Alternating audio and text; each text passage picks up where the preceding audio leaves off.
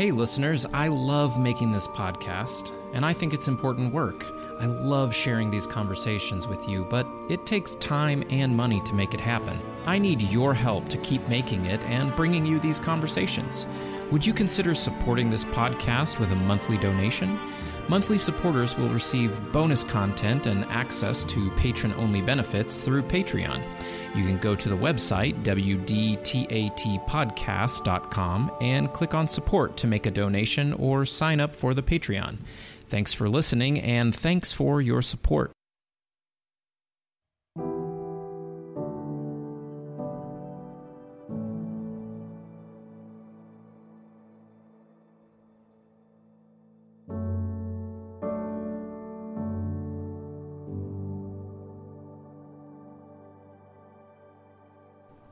Halloween is over. Holiday decorations and Christmas stuff have been on the shelves for a couple months now. Most of us have some mixed feelings about the weeks and months ahead. For some of us, Christmas was magical when we were growing up, full of wonder and surprise. We grow up and that magic fades for a lot of reasons. Life gets hard and busy and messy, but we still long for, hope for a spark of those moments to break into our lives during this season.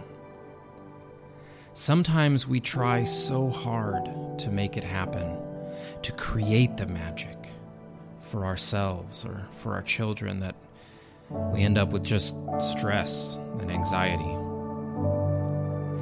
For others, the holiday season just serves as a reminder of so many things that are wrong, broken. It's a reminder of the people that are missing from the dinner table for one reason or another. The people we have lost, those who were taken by tragedies or diseases or just time, those who left by suicide, those who are lost in their addictions.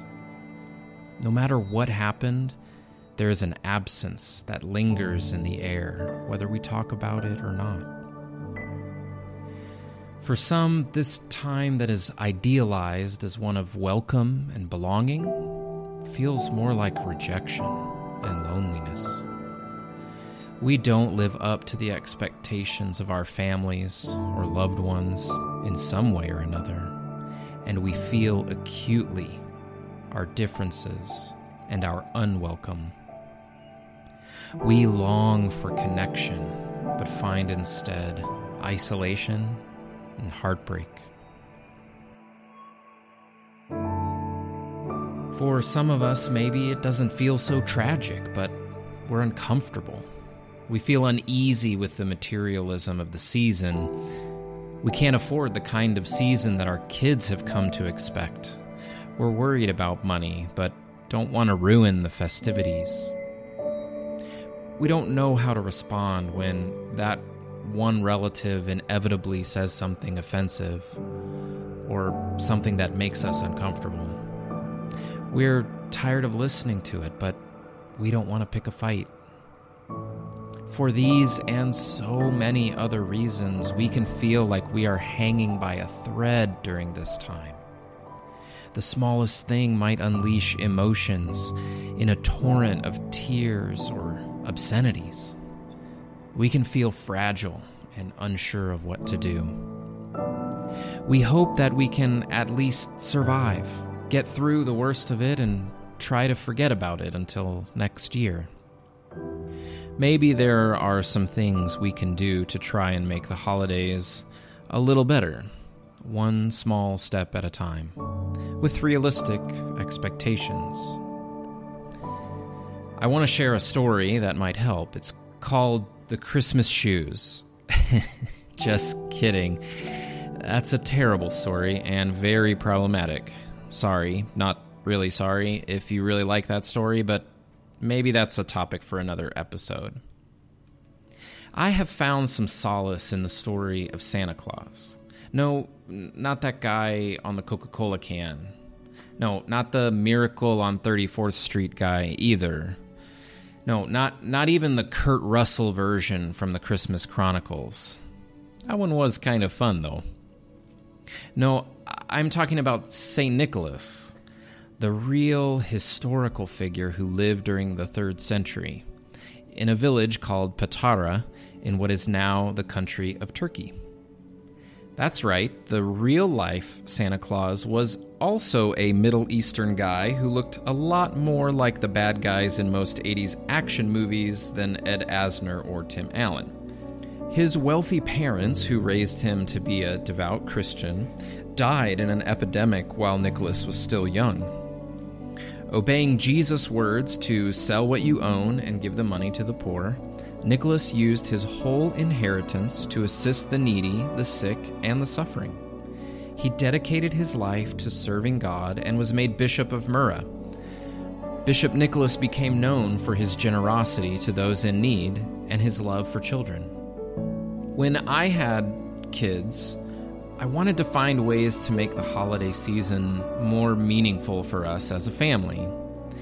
One of the things I decided to do was tell them about the real, historical St. Nicholas. It was my way of getting out of the question about what to tell them about Santa Claus. So I told them about the real St. Nicholas, and among the many legends about him, this is one of my favorites. Now, keep in mind that this legend is from the 3rd century, and there are lots of things that were different about the culture, customs, and beliefs at the time. The story of the dowries. There was a man, once rich, who had fallen on hard times. Now poor, he had 3 daughters of an age to be married. In those days, a young woman's family had to have something of value, a dowry to offer prospective husbands. The larger the dowry, the better the chance a young woman would find a good husband. Without a dowry, a woman was unlikely to marry. This poor man's daughters, without dowries, were therefore destined to be sold into slavery, or worse.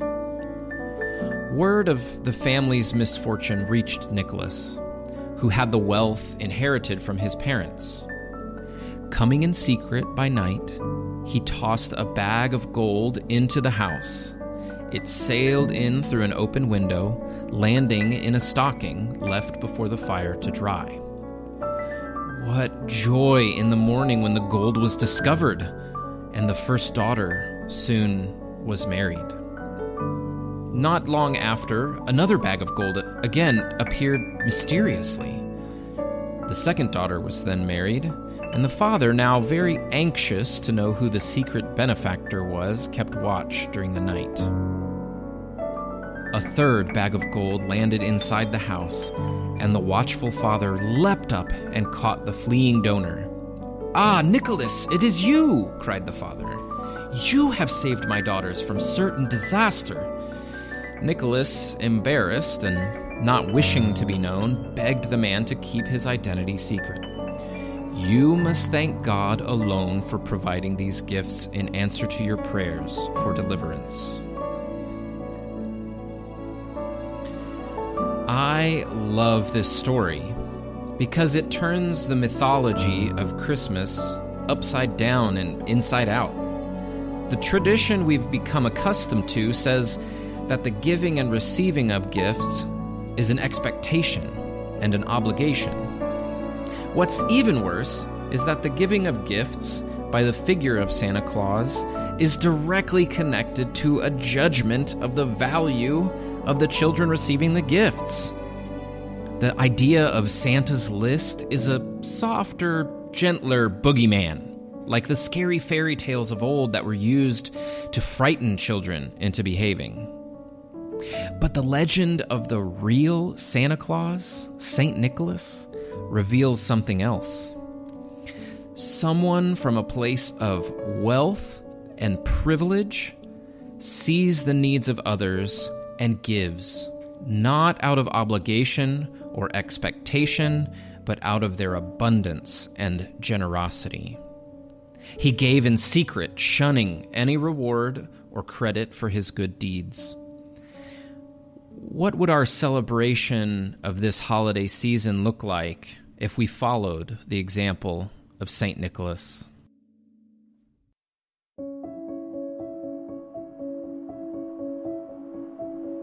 So, I know that this season can be very difficult for many people. It's okay to admit that and find ways to take care of yourself. One thing that I think can make a difficult time better is when we find ways to also take care of each other.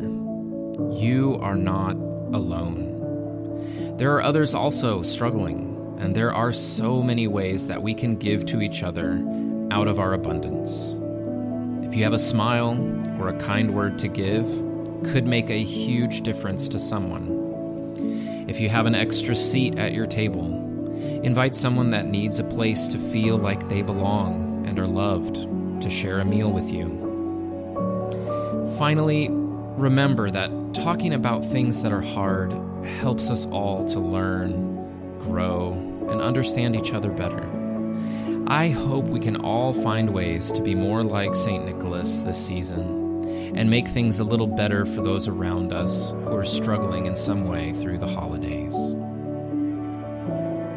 Thanks for listening to this episode of We Don't Talk About That with Lucas Land. If you like what you hear, make sure to subscribe so you don't miss any episodes. Help us spread the word by sharing it on social media. You can find us on Facebook, Twitter, and Instagram with the handle @WDTAT Podcast. You can also rate and review us on Apple Podcasts or wherever you get your podcasts. You can support the podcast by visiting our website at WDTATpodcast.com and clicking on support.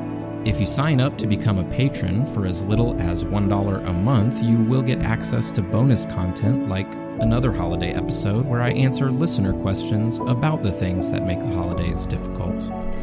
Thanks for your support.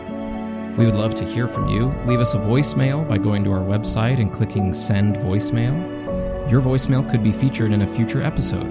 You can also email us at wdtatpodcast@gmail.com.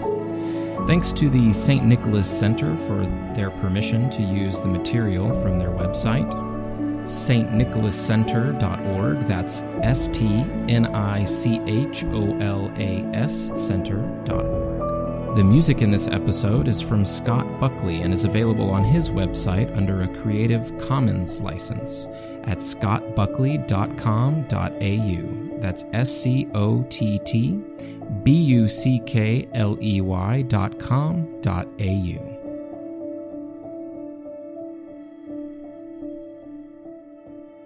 Thanks, and have a happy holidays.